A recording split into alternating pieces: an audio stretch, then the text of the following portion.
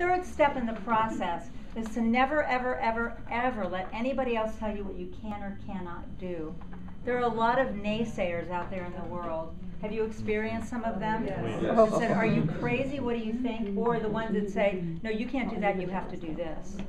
So if you think about it, many kids think they want to become creatives or they want to do whatever they want to do, and their parents say, no way, you got to get a degree and go to college and get a job, and So when my son graduated high school, we had a big party, and there were families over, and this man kind of trapped me in the kitchen. And so, what's Gabriel going to do now? He's out of high school. I said he's going to University of Texas, which is right there in Austin. He said, what's he going to major in? I said he's going to major in vocal performance. And he looked at me and says, what's that? I said, well, he's a singer. He sings. He loves to sing. He's going to be a performance major.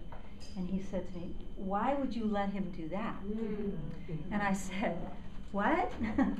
And he said, well, that's ridiculous. That's not practical. Why don't you tell him that the only way he'll pay for college is that if he gets a degree in something practical like education or accounting or, and he can sing on the side.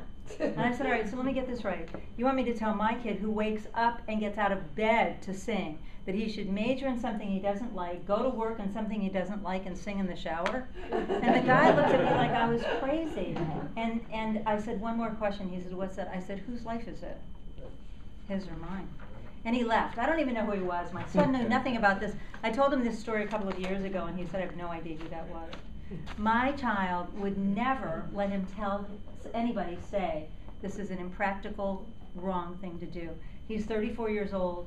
He's still a struggling artist, and he is incredibly in love with his life. Okay?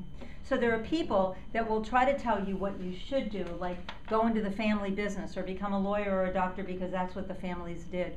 Or the people that will tell you what you can't do because they don't agree with it or see the reality of it or why you would want to. And so many people are held back from doing what they really want. Yo-Yo Ma says, so much of human expression is longing. You're to go towards something, some sort of vision. So as you think about that step, it's like, is there anything, and you can just share this with your partner for a moment, is there anything that you have lived your life under the auspices of somebody else's expectation of you, or given up a part of your life because somebody else didn't approve of it? Just share for a moment with your partner.